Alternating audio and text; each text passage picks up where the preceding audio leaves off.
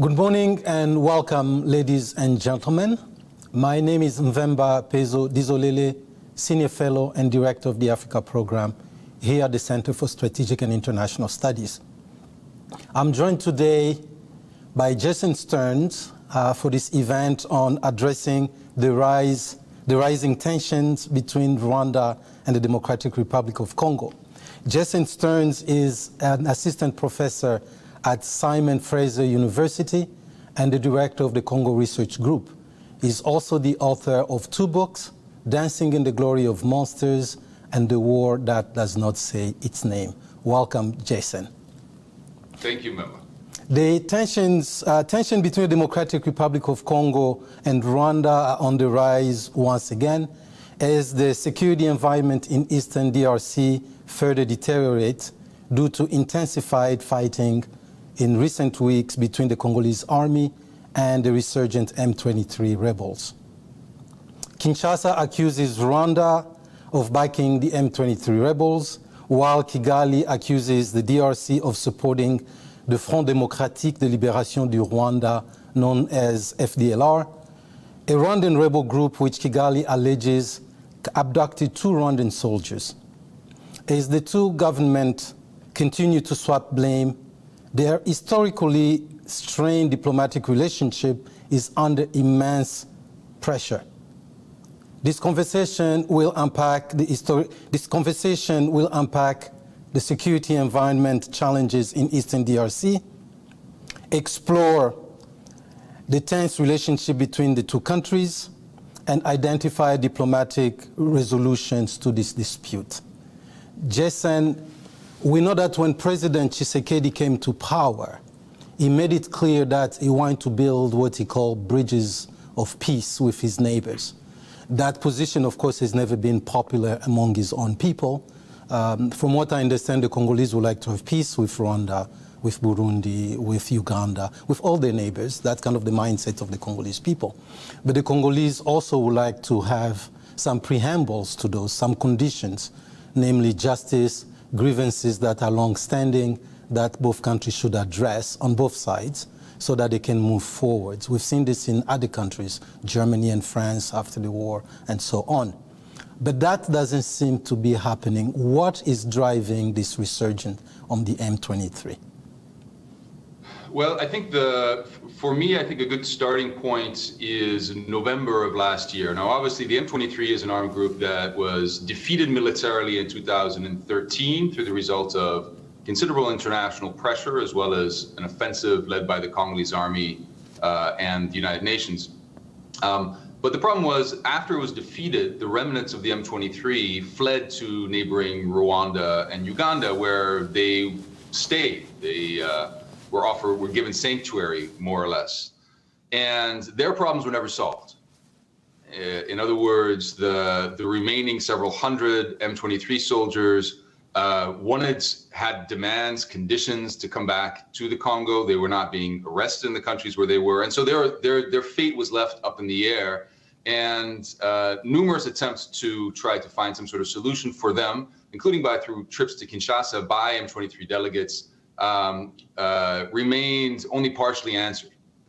And so starting several years ago, members of the M23, led by their commander, Sultani Makenga, started small skirmishes, attacks around the tri-border area between Congo, Rwanda, and Uganda, around the town of Bunagana in the eastern DRC. This then escalated in November of last year. And so the question is, why did it escalate in November of last year? Well, I think there's two main reasons. In part, as I just laid out, the M23's problems had never been solved. And so they wanted to push their own agenda, to create leverage, to pressure the Congolese government to answer their demands, to be reintegrated, to be demobilized, whatever the list of demands. There's a long list of demands. They provided amnesty.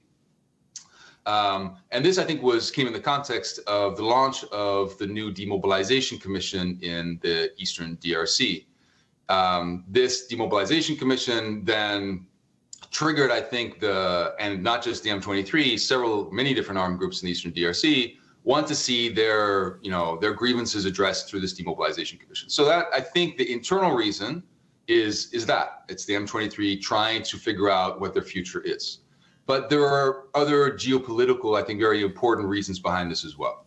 And the reason I mentioned November of last year is when Etienne Tshisekedi invited the Ugandan army into its territory to conduct operations against a variety of armed groups, especially the Allied Democratic Forces, an Islamist armed group that had allegedly just carried out a very brutal attack in downtown Kampala. And so these operations that began in November of last year, called Operation Shuja, between the two countries, created, I think, geopolitical ripple effects in the region.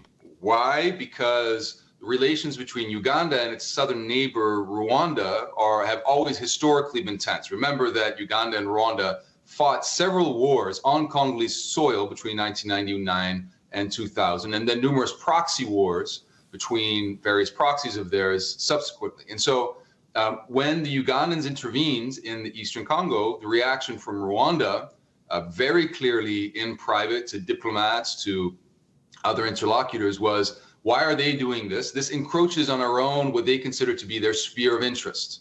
Just like the United States has a sphere of interest, just like other countries have spheres of interest, Rwanda considers a part of the Eastern Congo in its sphere of interest for a host of reasons: security, economic, political. And so what Rwanda saw, they saw the Ugandans intervening just to the north, and not just intervening militarily, but the Ugandans had a deal with the Congo where they would intervene militarily, but there was a host of economic initiatives as well. So the Ugandans have a very large contract to rebuild roads. They're also engaged in gold mining. There's a Ugandan company very close to the Ugandan presidency that obtained gold mining permits in the Eastern Congo. And to the south of Rwanda, the Burundian army, in a much more muted fashion, was also intervening militarily in its part of the Eastern Congo in South Kivu province. And so Rwanda, in between Uganda and Burundi, sees all this happening and feels that it's being sidelined, feels that it's been marginalized. And as so often in the Congo, violence is a tool of geopolitical leverage as well. And so whereas there is no certain proof at the moment, there is certainly, I think, quite a few credible indications that the Rwandan Defense Forces have provided backing to the M23 rebellion in the Eastern Congo. And so I think that is the broad geopolitical context, and those are the two main reasons that I would see behind this resurgence of violence in the Eastern Congo. Thank you very much there, Jason. But it seems like there's a lot really to dissect there. It looks like the M23 is as local as it is international, and those drivers are equally as local and as internationals. So on one level, if I understand you correctly, the M23 is really the epitome of the various failed peace processes that have taken place in DRC. Would you agree with that? I mean, they claim that they had deal with the government and that failed, and therefore they're coming back. Would you speak a little bit to the tradition, or over the last 2 decades, where so many failed deals or agreements or bad decisions really have led DRC where we are today with the M23? Well, I think this is important, and let me start by saying that the Congolese government, because it's weak militarily, weak politically, it finds itself in a position where it is forced to repeatedly engage in peace negotiations with a whole host of different parties. The M23 in particular, but not just the M23. Remember that the Eastern Congo is host to 120 different armed groups, roughly, several dozen of whom are actually serious armed groups. The M23, actually, despite all of the international outcry over the M23, is far from the deadliest or most brutal armed group in the Eastern Congo. That title goes either to the ADF, this Ugandan Islamist group, or to Codeco, which is a Congolese armed group.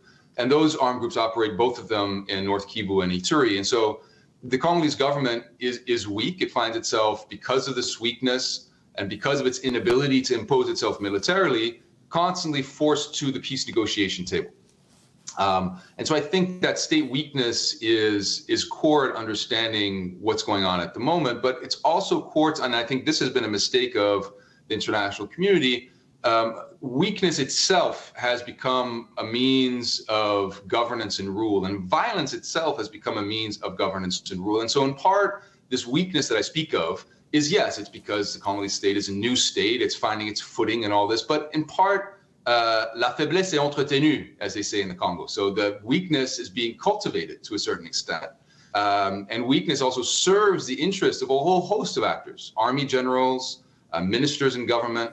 And I think this is poorly understood. And so this is how, as the Congolese would say, la violence devient un fonds de commerce. It becomes a currency. It becomes a means of livelihood for so many, from the political elites to the militias on the ground. And so when you see, to come back to your question about peace process, failed peace processes, you know, I think at the core of this is understanding, well, what are the interests of the Congolese state? Why is it so hard for the Congolese state that has an army of 130,000 people, at least on paper, to impose itself against armed groups like the M23 that are, you know, maybe the M23 has between 500 and 1,000 combatants at most. These other armed groups, none of them are very large. And so I think understanding state weakness and how people benefit from the peace processes, you know, the peace processes themselves are also a source of financial and political benefit. And from state weakness is at the core of all of this. But in the case of the M23,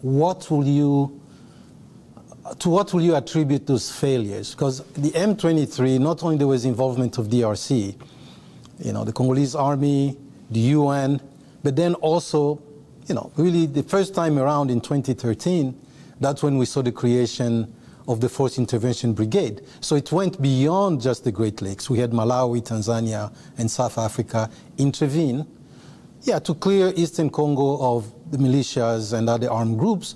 But M23 was the big target, and they really vanquished the M23 at that time. So what lacked on both sides, both on the international level, but also primarily on the Congolese themselves and the neighbors who wanted to continue maintaining it? Well, I think there was the lack of follow-up. You're absolutely right. This was, I think, a very successful initiative where you saw both the United Nations create, well, it was actually initially was a creation of the sub-region. The Force Intervention Brigade actually was an African initiative. It was then incorporated into the UN peacekeeping mission. And very impressive and quite successful. You saw the large-scale deployment of very efficient African peacekeepers, especially the South Africans were very impressive in 2013. But that was combined also with diplomatic pressure. This was, I think, a real sea change in the way the United States also dealt with Rwanda. The United States government had, I think, either downplayed or not sufficiently taken seriously Rwandan intervention in the Eastern Congo. And under the leadership of Russ Feingold at the time, who was special envoy to the Great Lakes region, the former senator from Wisconsin, and under the presidency of Barack Obama, you saw enormous amount of pressure being put on the Rwandan government from the United States, but also the World Bank cut funding. The Rwandan government came under enormous financial pressure. Hundreds of millions of dollars of financial aid were suspended to the Rwandan government. And so you had this coming together of both political and military pressure against the M23 and against the Rwandan government that led to the defeat of, as you said, of the M23. So the question is, well, why wasn't that carried forward? And I think there was a lack of follow-up in that. If you have hundreds of troops in the neighboring countries, in army camps in Rwanda and Uganda, it's obvious that these troops at some point are going to pose some sort of problem. They languished in army camps for years. And then some of them re-infiltrated into the Eastern DRC, and one has to ask the question how that's possible if they are under government supervision in both Rwanda and Uganda. And then from there, the situation escalated. I must say, they're also based in an area that's extremely difficult to access without going through either Rwanda or Uganda. And so there was a lack of follow-up, I think, by the same actors, the African Union, SADC, the United Nations, that were instrumental in creating the 2012 and 2013 deal. Either these people are arrested in Rwanda or Uganda, and some of them deserve to be arrested. Some of them have arrest warrants out in the Congo, or you provide them some sort of process of coming back into the Eastern Congo.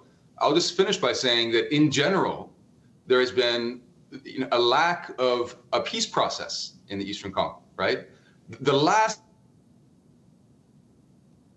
process we really had in the Eastern Congo was the Accord Global et Inclusif, which was the 2003 to 2006 transitional government that forged the third republic that the Congo now finds itself in, that created the democratic institutions, a new constitution, et cetera, that gave birth to this new republic in 2006 in the DRC.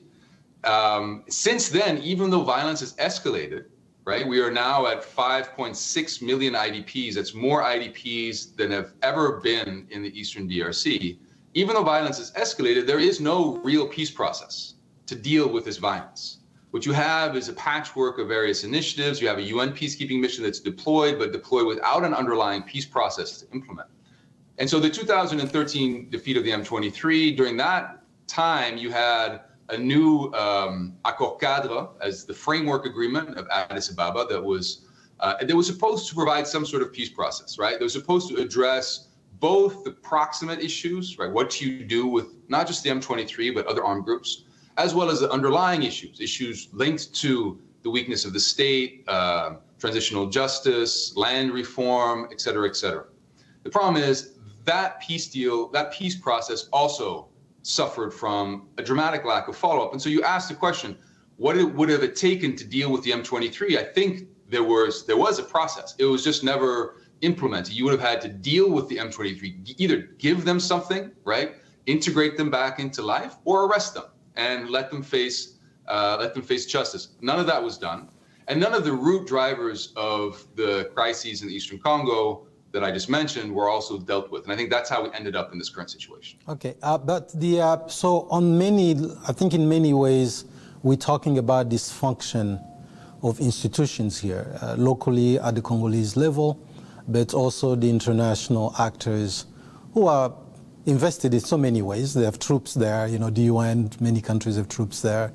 The countries on the Security Council typically fund the missions there. So why is that they're engaging in behavior that seems pretty counterproductive? Counterproductive to some, counterproductive certainly for many Congolese who suffer from this. And I think that's important for us to remember throughout this process is, you know, as we collectively, international community, Congolese, Rwandans, Ugandans, as they bicker over these issues, there are millions of Congolese, 5.6 million Congolese are not at home because of this problem.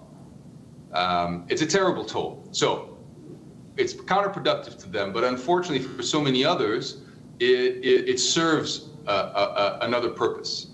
It allows this mess in the Eastern Congo, as long as the Eastern Congo is a mess, Rwanda and Uganda will benefit from it. I think one thing that they have realized, you know, Uganda and Rwanda occupied the Eastern Congo until 2002, 2003, officially. And then they withdrew. And what they've realized since then is they don't need to be physically present in the Eastern Congo to derive benefit from the Eastern Congo. Rwanda and Uganda, currently their largest exports are products that come most likely from the Eastern Congo. So the largest export of both Rwanda and Uganda is gold. Most of that gold, we think, comes from the Eastern Congo. One of the second largest exports is tin for Rwanda. Much of that tin comes from the Eastern Congo. And so having a mess in the Eastern Congo serves some people's interests. It also serves the interests of some Congolese, especially the army generals, I think. You can even see this in the way the army is organized. An army general in the Congo has an official salary of around, still someplace between 150 and 200 US dollars for the highest ranking commander in the Congolese army, right? And yet when you meet with them, they're sending their children to school abroad, they have a large house, they have obviously so much more income. And much of that income is discretionary, either legal discretionary income that comes through bonuses and other things, or illegal income from extraction of natural resources and other racketeering, especially in the Eastern Congo. And all of that income, that discretionary income, comes from being at conflict in the Eastern Congo. If, literally speaking, the army is invested in conflict in the sense that it cannot, most of the profits for senior commanders come from being deployed in the conflict. And so there are interests by many parties to the conflict to make sure that it doesn't go away. And it would take very strong leadership both in Kinshasa as well as in other countries, to say, actually, no, stability is more important. The development of strong, especially from Kinshasa, strong national institutions is important. And I think that even Tshisekedi, who came to power, we have to remember, as somebody who had never spent much time in the Eastern Congo, somebody who has never been in the army or ever had another state official position, really discovering what's happening in the Eastern Congo. And he himself recently, when he traveled to Ituri, he denounced, it's almost as if he himself is denouncing his own state. He's saying, look, this army is a mafia. He literally said this army is a mafia. And he very famously then later on went on to say, Mboka ikufa. So the state is dead. The state is disintegrated. Correct. And so it's a very striking moment where the president of a country says that his own state is dysfunctional, and is broken apart. And so I think there is a realization, even from Tshisekedi, that the state is not only weak, but certain people are benefiting from this weakness, this mafia he talked about. So on that point, though, on the interest that certain groups or faction may have in the continuation of the war, for the neighbors, it may serve certain groups in those countries, in places like Rwanda or Uganda, maybe even Burundi. But in the long run, it does not necessarily serve those countries. I mean, destabilizing your neighbor continuously in a countries like Rwanda that is pretty fragile. I mean, Rwanda is putting a good showing now, but it's fragile because, you know, the internal dynamics are not always conducive to peace. So while they may justify from Kigali, they may say, well, we need to go over there to guard our flank. But weakening your neighbor, it's just a question of time before those neighbors, either that base that you're trying to disrupt becomes strong and overwhelms you. In the case of Uganda, and both Rwanda and Uganda, they're becoming big host of refugees. Uganda is home to the largest community of refugees in Africa. And I will argue that is in part because of its own involvement in maintaining instability in the area. And I can make the case for Rwanda that it's pretty short-sighted in that sense. What is your reaction to that? Well, you know, what you're laying out is a very rational perspective. But you have to understand that interests are not just composed on a blank sheet of paper by people who look at things in a very abstract, rational fashion. Interests, the state interests of both Rwanda and Uganda come out of the context of who these regimes are, who these governments are, and how they see their interests. And I think one of the mistakes the international community, including the United States, has often made is they do exactly what you just did. They say, why would, and diplomats have told me exactly what you just said, why would Rwanda have an interest in destabilizing its neighbor? You know, in theory, it has an interest to the opposite. And they read backwards from their own reading of this to say, and so ipso facto, they're not involved. Whereas what we should be doing is looking actually at the situation on the ground, trying to understand these actors, and then trying to, and so extrapolating the interest from what we see and not what we believe them to be. And so to answer your question, I think both the Rwandan and the Ugandan governments care first and foremost about their survival. And if you understand the nature of these governments, that are two very different governments, then you can understand a little bit more about why they're doing what they're doing. The case of Rwanda, for example, Rwanda, the RPF, the ruling party, has been in power since 1994. The president has more or less de facto at least been in power, President Kagame, since 1994. And this is a government that was a former rebellion. The RPF was created in exile, fought in exile, and to a certain extent, it still has the mentality of a rebellion, especially when it comes to security issues in the Eastern Congo. There's a bunker mentality that sometimes sets in. The way decisions are made, from what we know about the decision-making process in armed conflict in the Eastern Congo, is not always done in the most rational fashion. It tends towards belligerency. Nobody wants to second-guess the hawks. Nobody wants to second-guess the boss.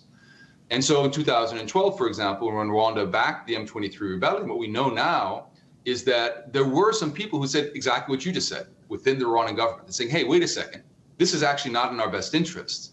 We stand to benefit economically from growing trade with the Eastern Congo. Goes against that. And we're going to be the pariah of the international community if they see us destabilizing our neighbor yet again. They're sidelines. We're marginalized by the president and by others around him, and the hawks prevailed, and in part it's because of this bunker mentality within the RPF. Another thing one has to understand about the RPF is that the thing that inspires most fear for the political survival of the regime in Rwanda is not a democratic opposition. There is no democratic opposition in Rwanda. It's been suppressed, dismantled. The greatest fear in terms of change is from the army itself. Kagame came from this army, and when the M23 was created in 2012, they were still reeling from the defection of several very high-ranking military officers in Rwanda. And the M23 was a way of focusing Rwandan army attention on an external enemy that's often associated in Rwanda with the genocide. Because Rwanda, every time there's insecurity in the Eastern Congo, they revive, there's a discourse or a rhetoric around the FDLR, who do include some people who participated in the genocide of 1994. And that genocide is a foundational moment in the RPF's history. It provides them legitimacy.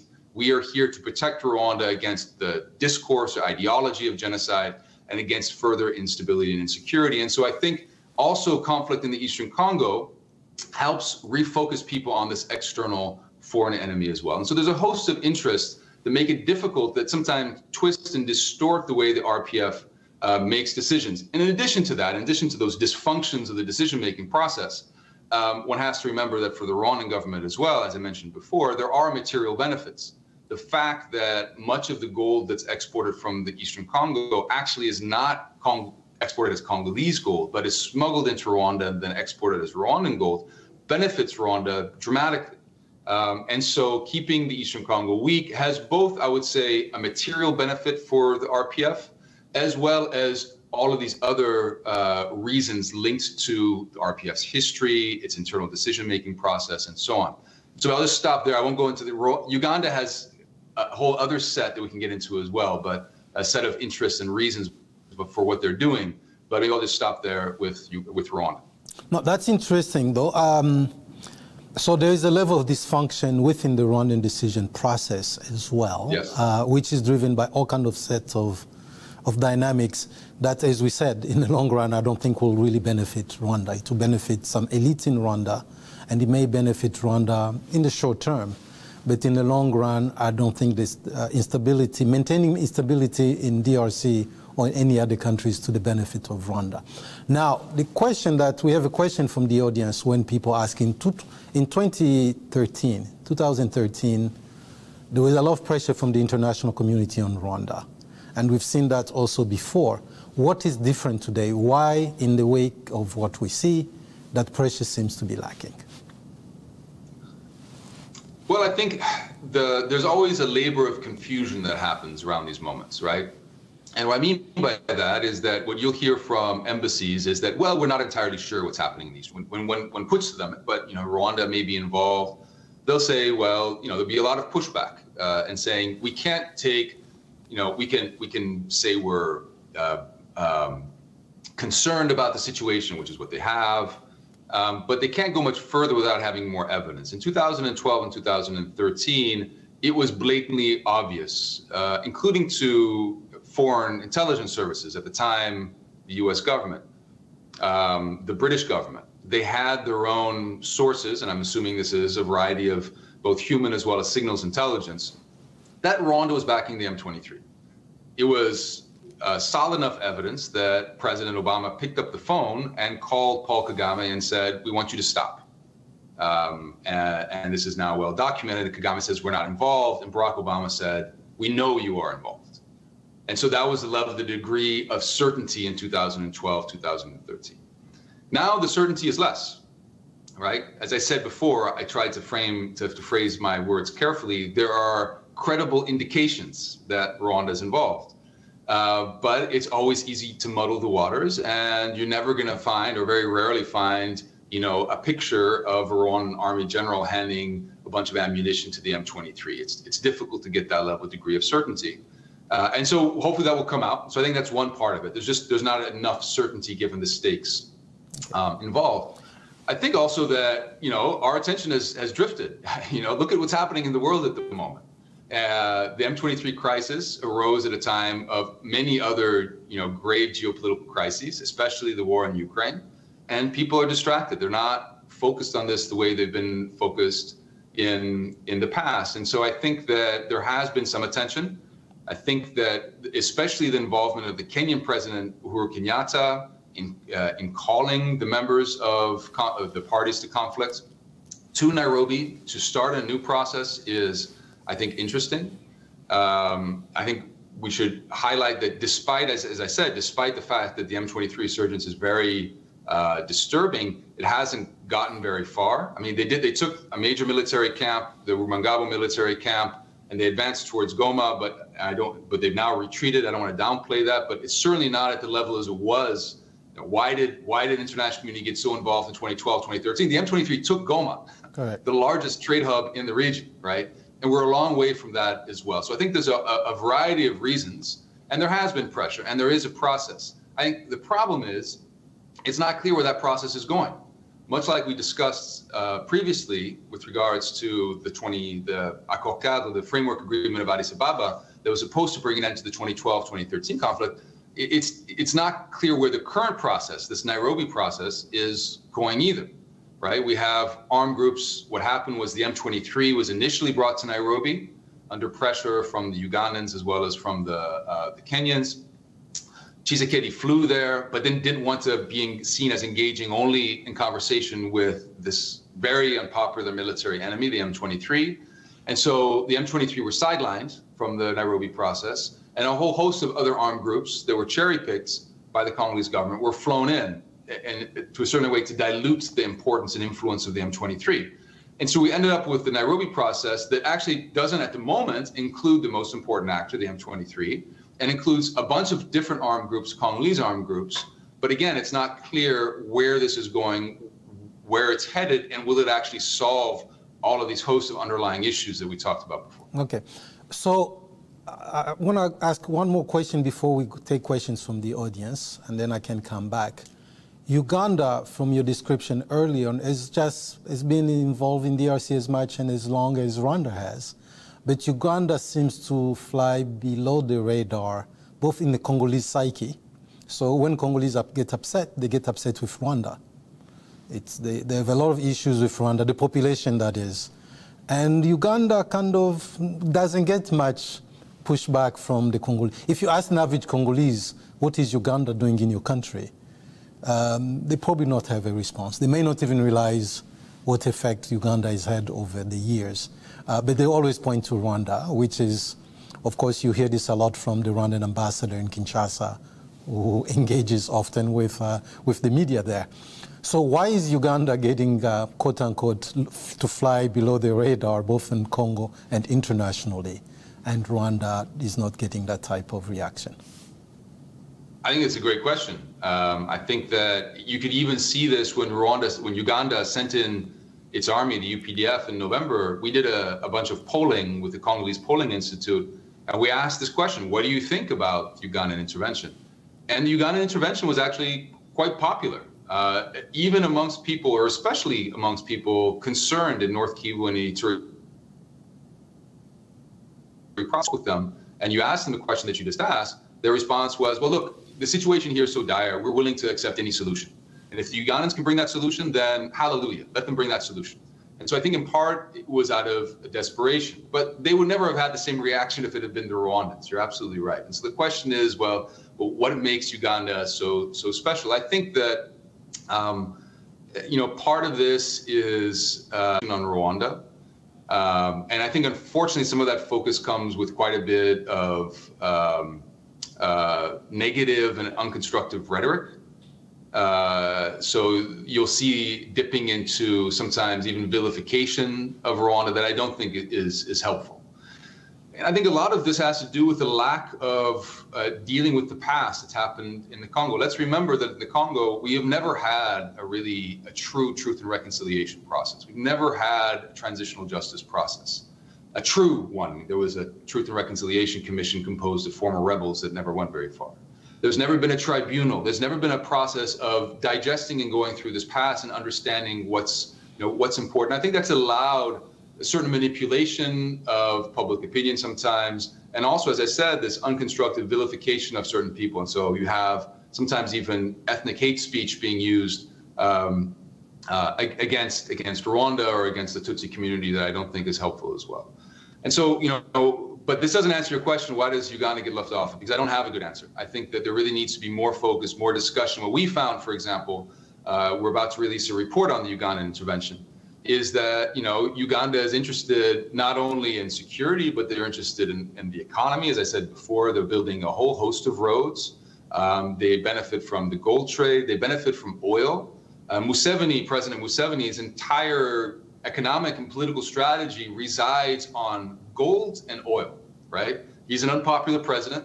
He's been in power now for 38 years, I believe, since 36 years, since 1986. And he himself is facing increasing domestic challenges to his regime. And so having this enormous amount of oil and gold reserves is helpful for him. Both the oil and gold are linked to the Congo. The oil is on the border with the Congo, and the gold comes from the Congo. And so I think understanding what Uganda is doing, why they're doing it, is really key for, and I think actually if you look back, President Tshisekedi, I think, made a mistake in so quickly inviting in the Ugandan army for these military operations in last November, because that's what triggered this series of events that I think contributed at least and was probably a key factor in the rise of the M23. And so I think more focus, greater understanding, including by Congolese decision makers on the Ugandans would be beneficial.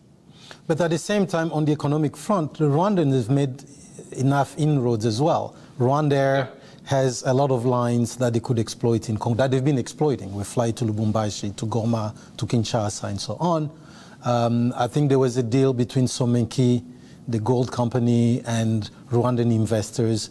So to me, it felt like at the moment there, just for a moment, Rwanda was trying to formalize its business in Congo. So kind of moving away from, quote unquote, the looting and pillage of the neighbor's resource, but really trying to do this legitimate business, i.e., you know, the airlines, the mining, and so on, but in a way that was transparent.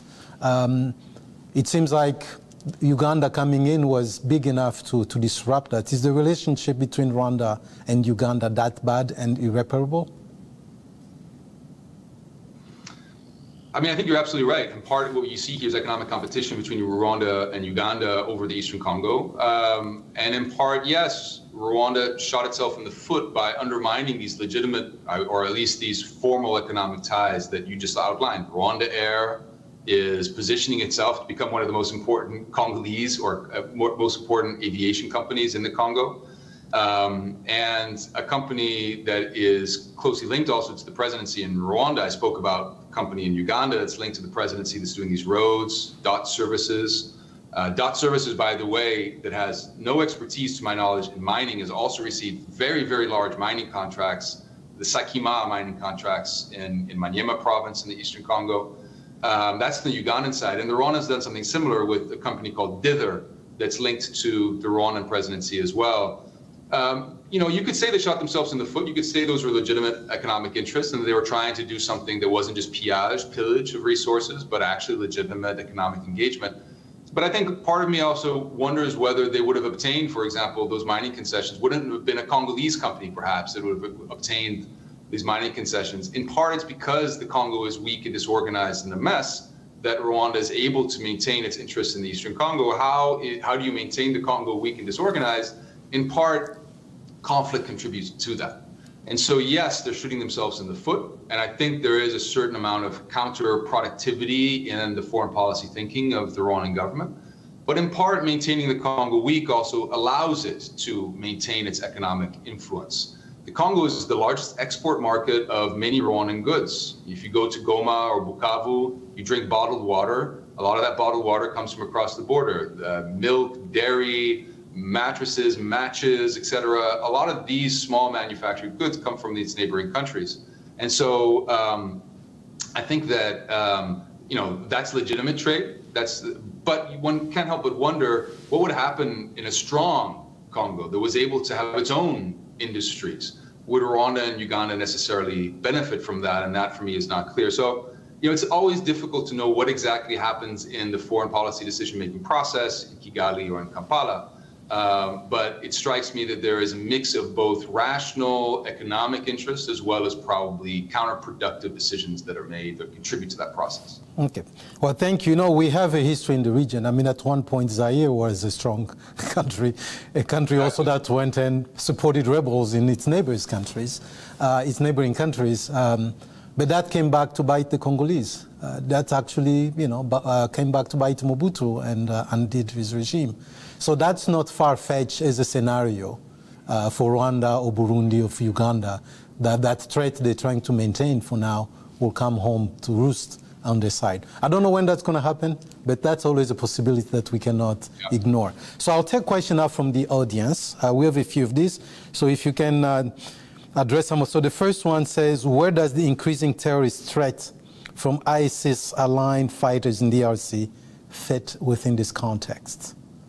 So I'll take two at a time. Hang on just a second, Jason. And then the next one is, how might other regional leaders, such as Kenya, play a role? So we'll take those two. Sure. So the ISIS in the Congo is a very controversial subject, as you can imagine. The ADF, this Ugandan Islamist armed group that is based, that has its origins in Uganda, does have, we believe, links to the Islamic State. But I think the nature of these links need to be, so I think that there's not too much doubt about the fact that there are links. It's pledged allegiance. The leader of the ADF, Musa Baluku, has pledged allegiance officially to the Islamic State.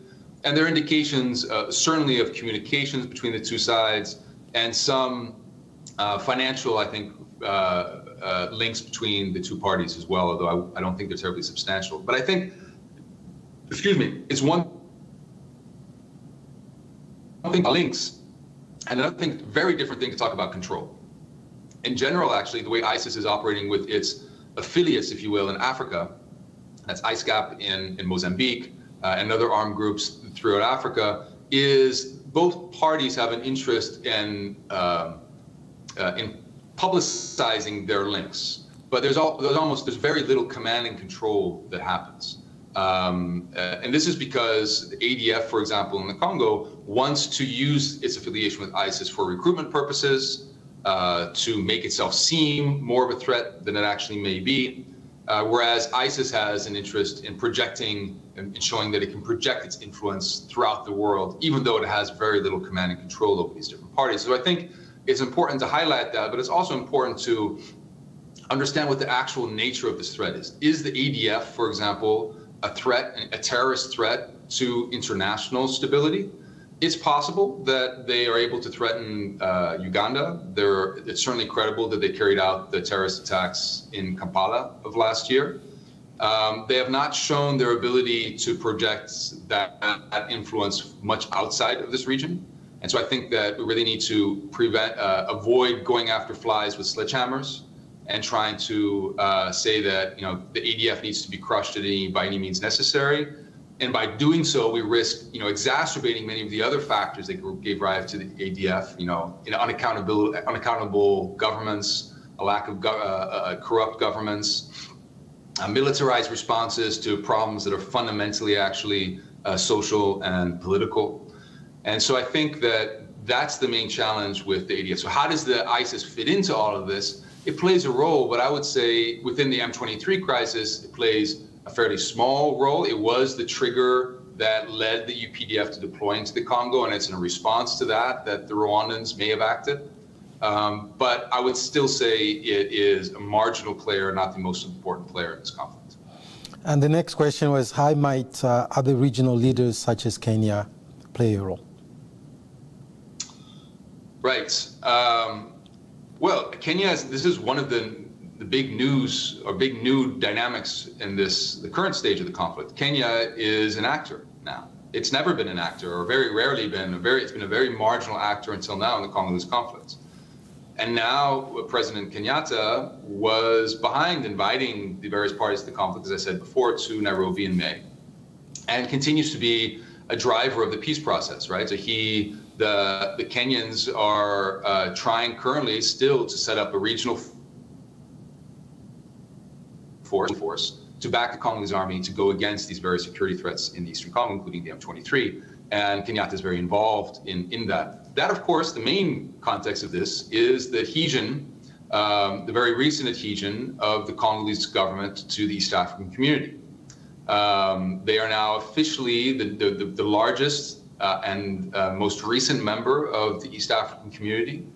And the Kenyan government, I think, sees this and is for the first time really seeing an opportunity here for them politically, diplomatically. It helps the stature of President Kenyatta, obviously, who's heading into elections himself very soon in several months.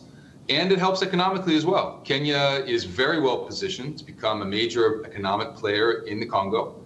Already, Equity Bank, one of the largest regional banks, it's based in Kenya, has acquired interest investments in the Congo. They took over the BCDC, which is one of the largest Congolese banks. They are one of the largest banking partners now, banking players in the Congo. But not just that, you see many Kenyan actors from the healthcare sector and the finance sector really getting much more active in the DRC. This could be a good thing, but it remains to be seen. So I think the Kenyan government's a new player in all of this. I think they have a lot to learn in terms of what's going on in the Congo. But you know, they also could be a moderating influence on both Rwanda and Uganda and the Congo as well. So we'll have to see how it plays out. But I think it's certainly very interesting, this turn towards the east that's come with Tshisekedi and the involvement of the Kenyan government. Very good. The other question is there a country in the region that would have an invested objective interest to see Eastern DRC pacified and become part of the solution? And then one question says, shouldn't it be possible to legalize what is illegal? A Rwandan company should be given a permit to mine coltan for its refinery in Rwanda, and the DRC collect royalties. Those are two questions there that you can react to. Yeah. So I think the first question, you know, had a very important assumption. It said, should it be possible that there are objective interests in stabilizing? I think what I'm trying to say is that, you know, interests are always subjective. And we have to understand the interests of all of these countries in the region as deeply structured by their own political, historical context. And so when Rwanda comes to the table, Uganda comes to the table, they come to the table through their own particular perspective, which is a very particular perspective. And so I think that's the first thing I would say. Of course, I think as you were implying, Mbemba, all of these countries could prosper with a stable Congo. Prosper much more with a stable Congo. The Congo has enormous, vast resources that are unexploited. It has an enormous youthful population that's extremely dynamic that can contribute to the entire region. But in doing so would be a shift. The question is for whom within these countries? It would shift, I think, the profits from certain sectors of the population to others. I think that's a you mean in neighboring countries? You mean in neighboring countries? Yeah. And in the Congo as well. I mean, correct. Congo also. You know, you'd have to. But yes, in neighboring countries in particular. So I think, you know, does Kenya? I think Kenya really does. Kenya has no security interest in the Congo. It's not like Somalia for Kenya, right? Kenya has no security interest in the Congo.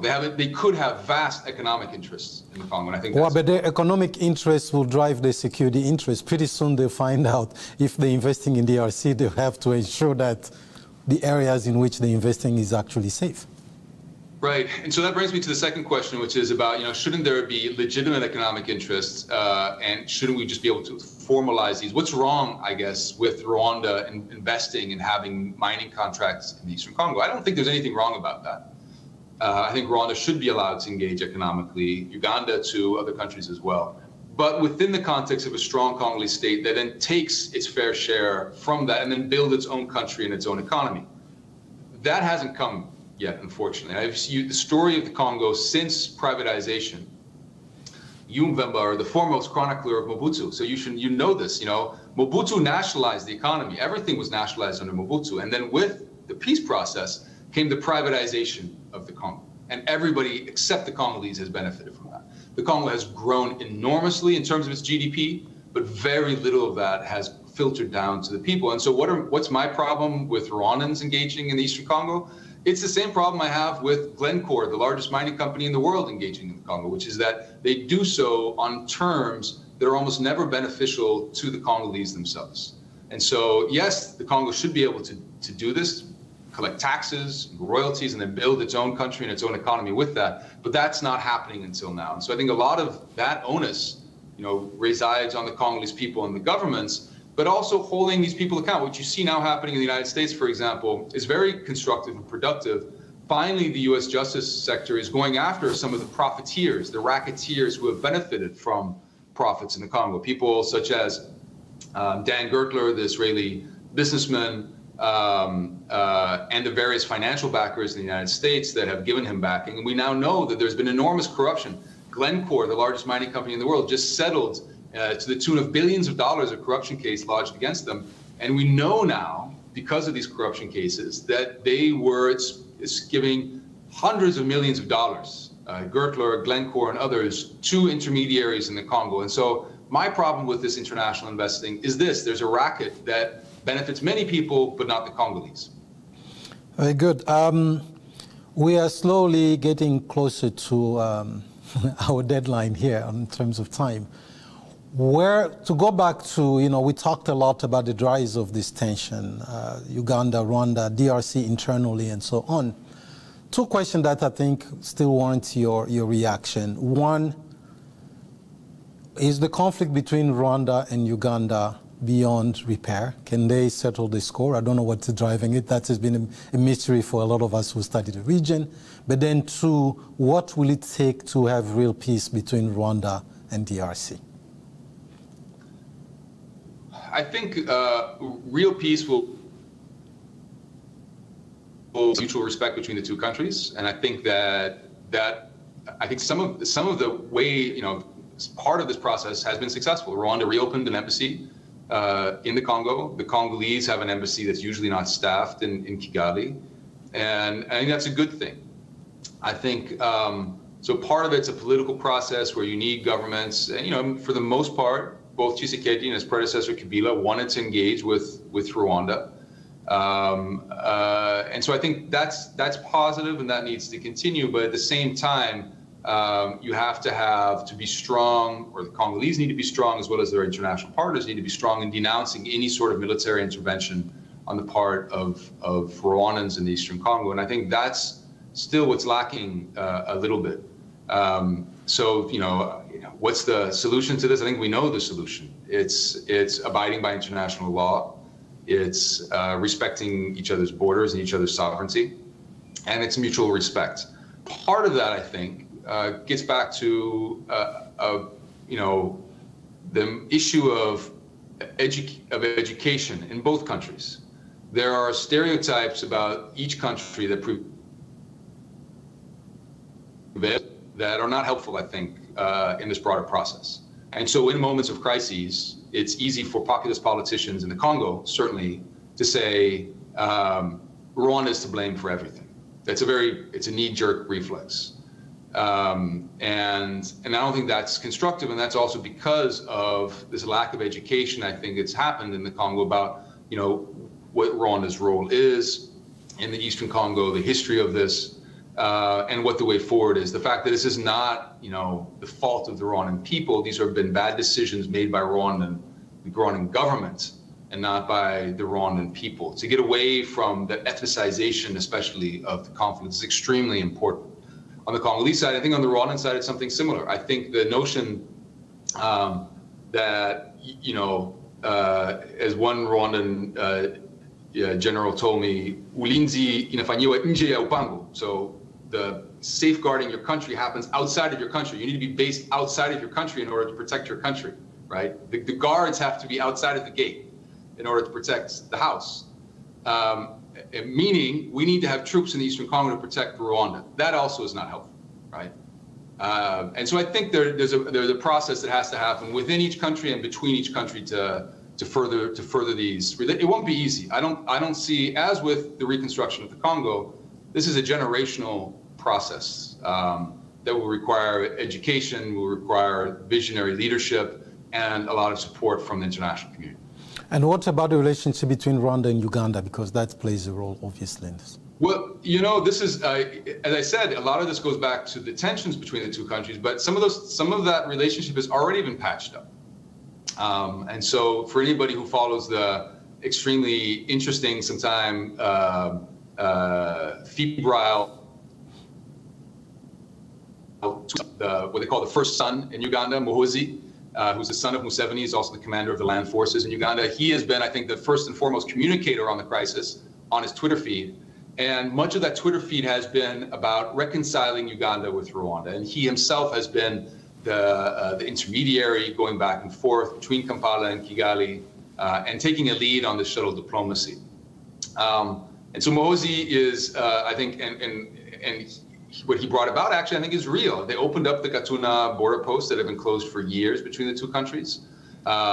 They at least, I think, have led to a decrease in diplomatic tensions between the two countries. And some diplomats are now even suggesting that Rwanda and Uganda, even over the M23, have patched up their differences. And so I think that some of that's already happened. The tensions are already decreasing between those two countries. I do think that the tensions are very deep, though, and historical, especially amongst the military elites of these countries. After all, we have to remember the RPF, the Rwandan Patriotic Front that's in power in Rwanda, was based and exiled in Uganda. Senior military leaders, including Paul Kagame himself, were senior army officers in the Ugandan army. Kagame himself was a senior military intelligence officer. And they helped Museveni take power in Uganda in 1986. And then Museveni helped the RPF then take power in 1994 in Rwanda. And so they have these very close personal ties. But there, as you know, there's nothing like the kind of hate that also can develop between brothers. And in this case, that happened. And the Rwandans and the Ugandans fell out over many things, political visions, personalities, but also over the way to manage the war in the Eastern Congo. And that then led to fratricidal violence between those two countries in the town of Kisangani in particular and elsewhere, where they killed each other. There were hundreds of Rwandans and Ugandans that died in the fighting on foreign soil, on Congolese soil. Actually, we're just marking another anniversary of La Guerre des Six Jours for Kisangani in 2000 that was devastating for the town of Kisangani. And that was a war fought between Rwanda and Uganda. And if you talk to Ugandan military officers or Rwandan military officers, the memories of that are very, very fresh still 22 years later in their imagination. And so I think that there's been a certain amount of reconciliation between those two countries, but the tensions, for some at least, are very deep. Okay. Well, I think this has been very informative. If I were to summarize some of the key points that you made, Jason, is really a question of resetting the vision for the region.